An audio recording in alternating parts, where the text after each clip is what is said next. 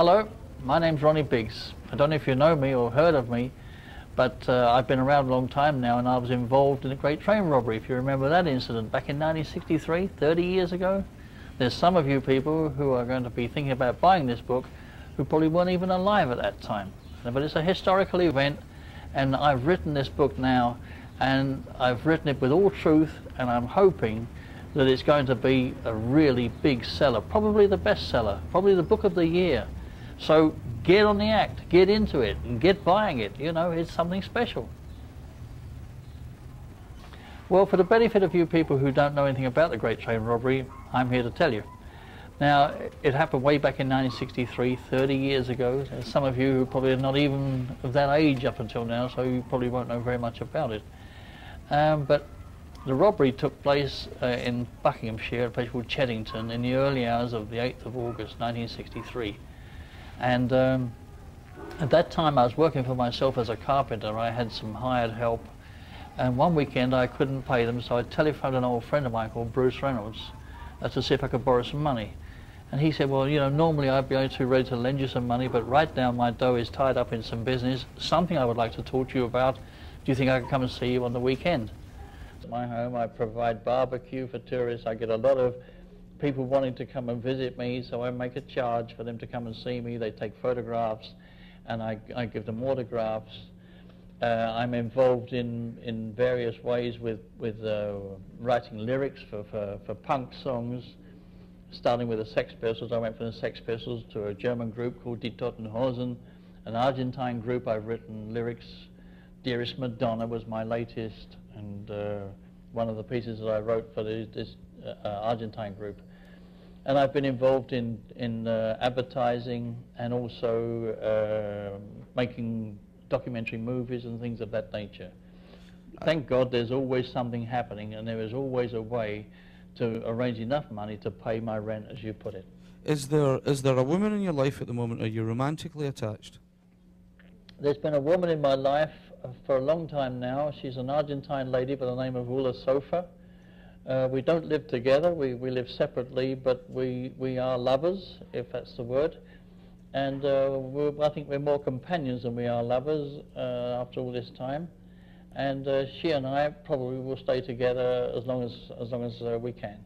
You were just talking then about the great little compensations there are in Brazil.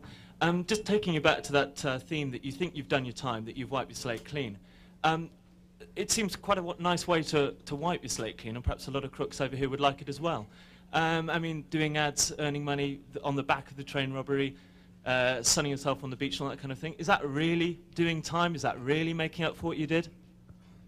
No, but I mean, it was my good fortune to sort of fall into this particular way of life, you know. I mean, I had the good luck to meet Paul Siebel, who got me out of prison and got me to the position I'm in today. I mean, I managed to get first to Australia, and then finally to Rio de Janeiro, and I've been here ever since, and the life I lead today is as a result of Paul insisting that I escape from prison, because initially when he first put it to me I was not interested.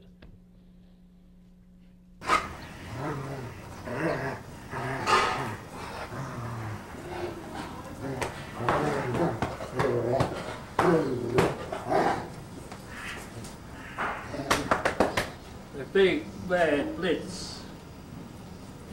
Big bad blitzy boy.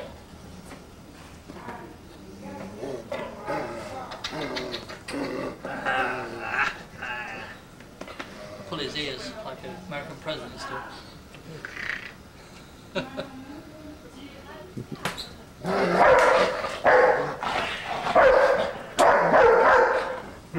Sit.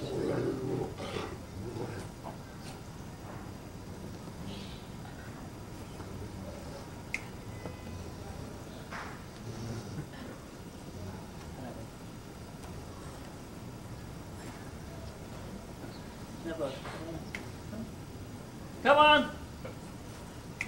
Give me that one. Come on. You look stupid like that, you know that?